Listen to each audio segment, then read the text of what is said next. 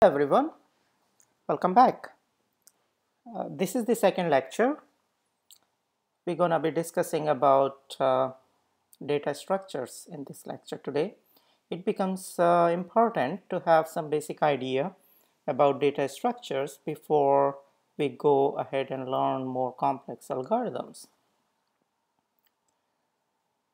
In the previous lecture, we learned about what algorithms are, basic concepts, basic idea behind algorithms. We saw the flow chart with some examples. We developed some basic understanding about algorithms. We also converted an algorithm to find a maximum number to a C++ program and saw the differences between program and an algorithm. Today we're going to be discussing about data structures. In a simple way, a data structure is a way to organize the data.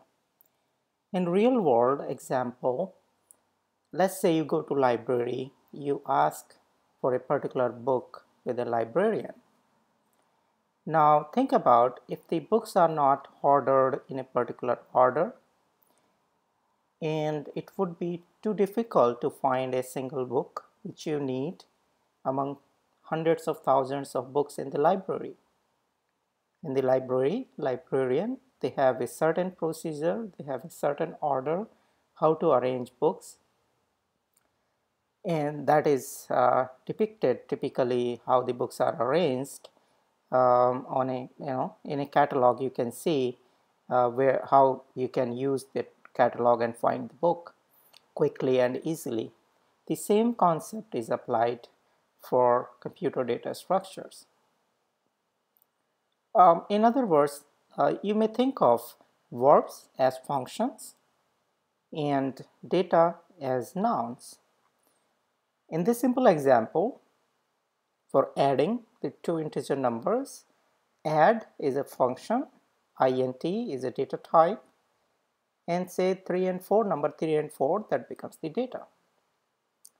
So data structure is defined by two things: a logical arrangement of data elements and set of operations to access that element. For example, in computer world, its information is stored in 1 and 0. Now, how do you arrange that 1 and 0 to get some meaning? So you have some, we have some data structures. Let's say we arrange the data in an array, and then we specify certain operation on an array to access a particular value.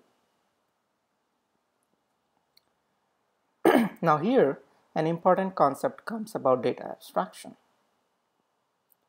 In simple words, data abstraction is to separate out computer's view of the data from our own view. For example, a decimal number can be represented in an 8-bit binary in a form of a string of 0 and 1. And its unsigned decimal representation. The same number can be represented in a signed and magnitude representation with -25, or in one complement representation as -102. So internal representation of the same number can be different for different machine types. Let's say the same number can be represented by different different strings of 0 and 1 for 32-bit machine, and same number can be represented by a different string of 0 and 1 for a 64-bit machine using different notations, say maybe one complement, maybe two complement representation. Important thing here is to understand that the data abstraction provides a mechanism to abstract the data. The same data can be represented in different views for different people to understand. Or a simple example, like let's say we say I go in English, but its translation or its view may be different in different languages. Say in French, it might be different. In German, it might be different. Or say in Hindi, it might be different. In Sanskrit, it might be different. But it is the same thing. But representation is different. More formally, data abstraction is the separation of data types' logical properties from its implementation. Another important concept comes handy here, the abstract data types. The abstract data types are the data types whose properties are specified independently of any particular implementation. Let's say a complex number.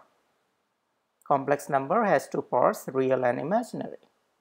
Now, that complex number can be represented using record, using hash, or maybe just a simple list. It depends how programmer wants to arrange it. Now it becomes more at a abstract level. Now if you want to run an operation on complex number, let's say add to complex number. So the add operation then needs to be translated into an algorithm so that it can be implemented. Now the algorithm will operate on the data structure. Now how the data is stored, what are the real part, what are the imaginary part, and how to do the say multiplication or addition operation, that becomes the algorithm. Or in other words, a data structure is how the data is implemented in an abstract data type. Different examples of abstract data type can be matrices, sets, trees, graphs, queue, stack, string, etc. Here let's see a simple example of a matrix. It's 1 by 2, 1 row and 2 column matrix. In a simple mathematical notation, we can represent it this way. And if we want to do a multiplication, a scalar multiplication by 2 to this matrix M, we can do it in this way to multiply each element in a row by 2, and then we get the result matrix. Now how this can be implemented by a program or in a computer? So computer doesn't know our view like mathematics view. So we need to specify data in a certain order or in a certain fashion. Let's say we decide to implement it as an array. So at the array position 0, we store in computer memory number 5. At array position 1, we store number 7. Now here the array's view, programmer view, is a position 0 and 1. But when it goes to the computer's memory, it will just be a continuous block of memory.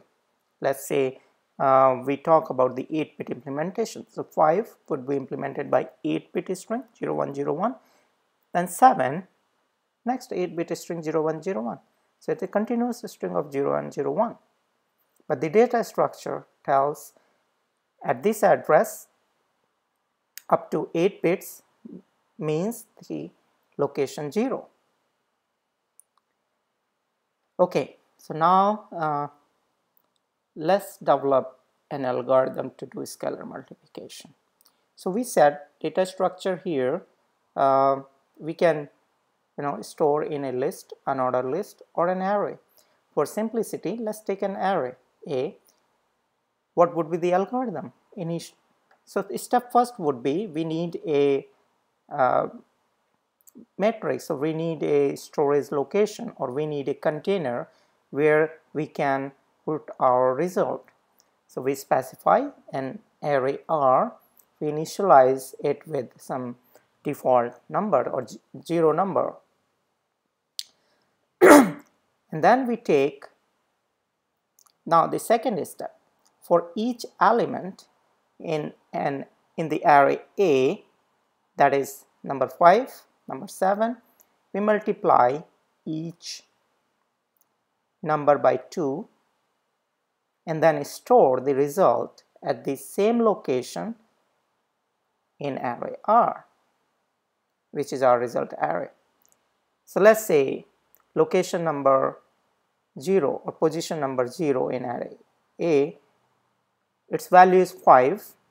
So we fetch this value from the location 0 in array A and we get number 5. We multiply number 5 by 2, we get the result 10, and we store number 10 at position number 0 in array R. And we do the same operation for the next position or the next element in an array till we finish the whole array. Now step 3, your array R contains the result or the product term. Isn't it simple? It's very simple. Always remember, it's the way how we organize the data.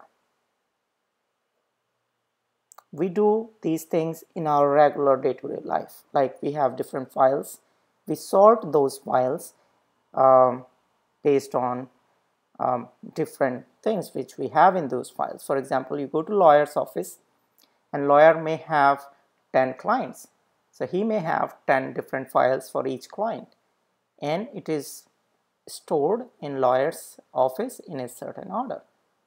So in the same way, if data is stored in a certain order, it means we need a data structure or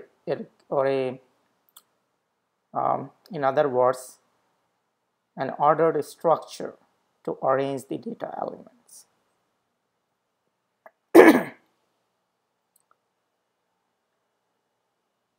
A data can be arranged in a different manner that leads to different data structures.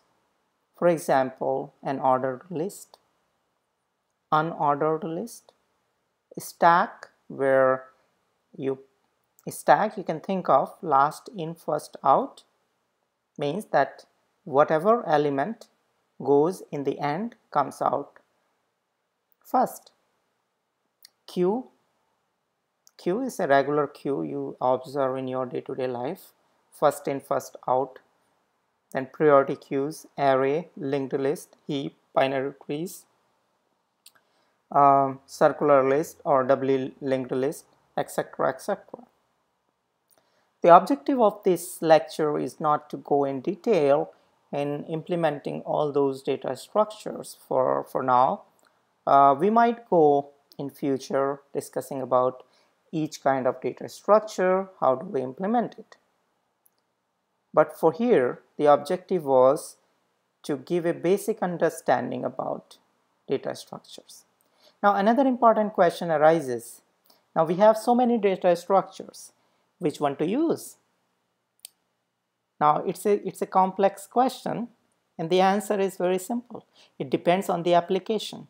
It depends on the algorithm.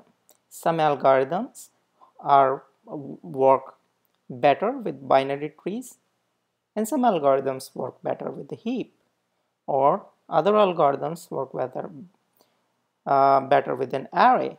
Now it depends on the complexity too, how complex our operation is, or let's say we have just 10 numbers, so we can use an array, fixed numbers.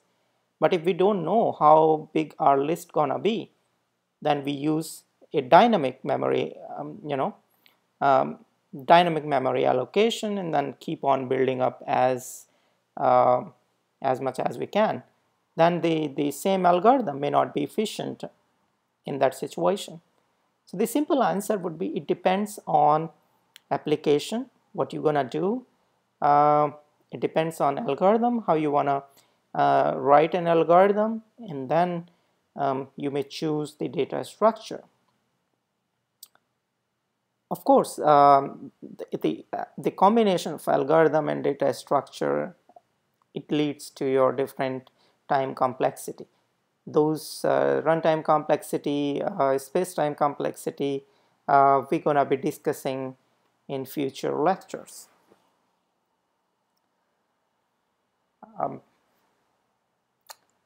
Do not forget to subscribe LibProfessor YouTube channel. It will help you to get new videos as soon as those are available. If you have questions or you need private lessons, you may contact me at my email hr@libprofessor.org. And thank you for listening to me. I hope you enjoyed this small video lecture. Your comments are very welcome. I would try to improve the quality of the contents, and in general, if you have any difficulty, let's say in any sub-concept, I may create another video for that specific topic. Thank you again for subscribing, and have a wonderful day.